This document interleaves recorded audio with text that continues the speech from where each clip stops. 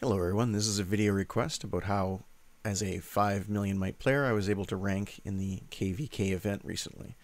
So, the good news is stealing banners is actually pretty easy, and holding on to them actually isn't that bad either. The trick is basically just looking for good targets. What will happen is, some of your clan members who are more powerful will launch a portal to a different kingdom. You basically just follow that portal. And so, obviously, the event is over, but let's just give you an overview of how you could, as an example, look for things. So let's say that a powerful clan member opened up a portal in K82. It's right next to us. They're not in our league right now, but, for example's sake, let's just say the portal was right on the edge of this clan right here. So what you would do is you would click on a player. You would check to see, okay, this guy has his banner. Now, obviously, right now, everybody has their banners because the event is over. But with the portal there, you could then click on Scout, send a captain and one low-tier scout.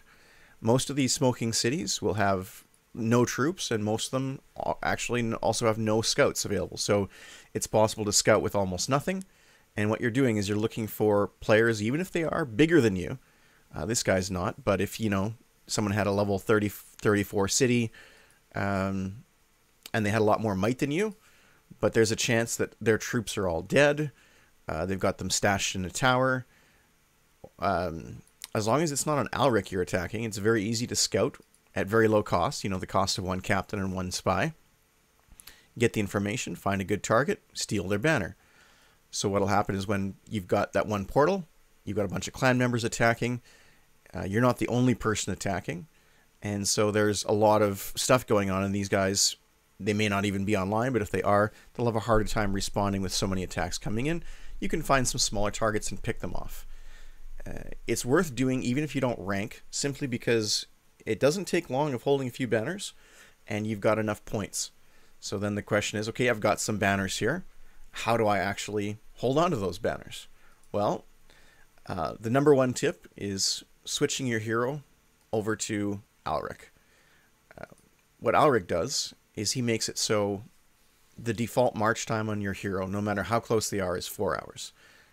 That means using maximum speed ups of the basic speed ups makes it a 7-minute attack time. That is sufficient time for allies to be able to reinforce. If you're online, for you to notice the attack coming in, you can request reinforcements. You can move your city. If someone is launching on your city and you move the city to a new location, the attack just goes poof. You can have a clan superior, if you're not online, kick you out of clan territory. There's a few different things that can be done to try and avoid that, but the best thing is to be running Alric and request reinforcements, and reinforcements are extremely powerful. Unless it's a clan march from a very powerful clan, if you have 5-6 players reinforcing you, you will beat players that are massive might. Reinforcements, sometime we'll go over this, but extremely powerful because it adds a lot of stacks. And if you've seen my other videos on stacking, stacking is the most powerful mechanic in the game to defeat a larger army. So those are the basics. Go get a few banners, get the basic points.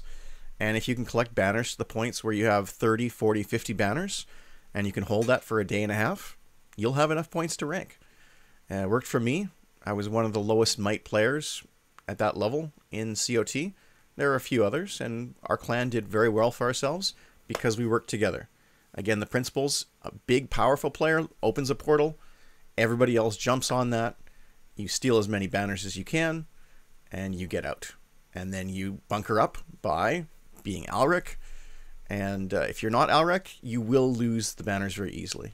When players are looking for targets, they see, hey, this guy has 6 banners, he's not running Alric, he's only this much might, I can drop a giant army on his face, he can't stop me, and it'll only take 30 seconds for that army to arrive.